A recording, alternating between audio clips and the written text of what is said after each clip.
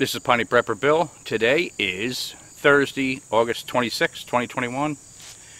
And yesterday I was talking about the Afghanistan, the refugees coming here to the United States, like 150,000 of them. And 10,000 of them are going to be here in New Jersey at the Fort Dix, McGuire, Lakehurst. It's the joint base. They combined them. 10,000 refugees. They're supposedly friendly. We don't know if there's terrorists involved. Maybe not. They're supposedly friendly. They've helped the United States during the whatever. I didn't read into it that much. I've just watched a couple news clips here and there. So they're supposedly friendly. They're probably not terrorists. But out of 150,000 of them coming here, 10,000 here in New Jersey. All you need is 5 bad ones to sneak in. What could go wrong? You have 10,000 refugees at a military base. Now, I'm sure that's crazy. You're a crazy conspiracy theorist. What are you talking about? Well, let me see. Is this all part of the plan? Did they know about this? The joint base in New Jersey, during the pandemic, they converted it into a quarantine hospital. Do you remember that? I guess they did it to a couple other bases across the U.S. I don't know. I just know here because I live here. They did all kinds of work and they were turning it into like a quarantine area. If people got sick, they could go to the military base at Fort Dix, McGuire, Lakehurst. They never used it. But all of a sudden, a couple months later, we need it for all these refugees. What a coincidence. Another coincidence is we're coming up to the 20th anniversary of 9/11.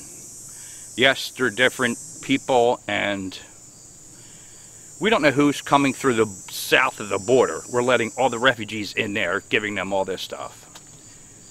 These refugees coming from Afghanistan, we're giving free medical, free health plan, free dental, all this stuff. We're helping them out. Me, I had a problem with my insurance and disability and my wife's insurance, so they dropped me. Both insurances. I had nothing for, well, I still don't have it. And I live here, and I pay my taxes. But all these people are coming here. It's the anniversary of 9/11 coming up. And you have all these refugees going to be at military bases. With ammo, tanks, guns, you name it. Yes, it's conspiracy, that's crazy.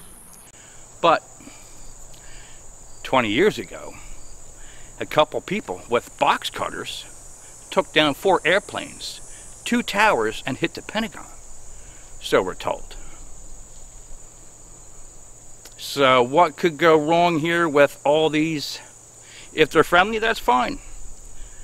But all you need is a couple bad apples, and you know, you get that in any group. You know, you get a bunch of lawyers. Well, we'll forget the lawyers. They're all bad. You get doctors, motorcycle people. Doesn't matter who you hang out with, what group you know. There's always 1 or 2 bad ones in it. 20 or 30 guys, you get 2 bad ones. This is 10,000 at a military base. How many people do you think are sneaking in that are going to strap themselves up with something and blow something up? It's just me. But I wanted to put that out to you. And where's the other? They're going to like 3 or 4 other bases. I think Texas. I just read it too, and now I can't remember. So what are your thoughts on these refugees coming to these different states? Where do you think they're going to go? Do you think they're all friendly? Do you think ISIS is going to get involved in this? I mean, evidently they shot some people yesterday or something, and they had 1 or 2 suicide bombers that blew themselves up by the gate or something at the airport. Are any of them going to sneak on a plane? I don't know. All you do is hop on a military plane and crash it into the town or something. I don't know. I don't know what I'm talking about. It's just something that crossed my mind. I'm like, wow, when we're coming up to 9/11, they're on these planes, they're refugees, they wear things on their head. Not that that's a bad thing, I'm not against that. But somebody else was telling me that they eat different kind of foods than we eat. They don't eat the same meat, and you know, they can't eat processed food. I don't know how much all that's true. I don't know much about the culture, so I'm ignorant in that part. So where are they going to put all these people when they release them from the military bases? Where are they going to go? Who's paying the rent? Who's paying for their food? Are they going to have jobs? Because evidently nobody wants to work here. So maybe there'll be the new cab drivers. Maybe there'll be ones working at the stores. Maybe they'll be driving the Amazon and Walmart trucks or something. Just a thought. I just wanted to put that out there to you, and let me know what you think. Do you think I'm paranoid, or do you think I'm just schizo?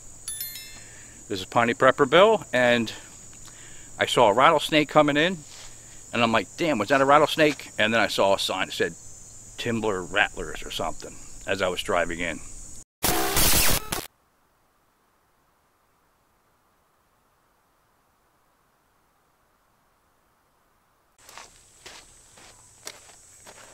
Woohoo! Nice. And a couple of years ago, I went to go in the water, not far from here. And I was going in, and somebody said, "Are there snakes in here?" I said, "No, I don't think so."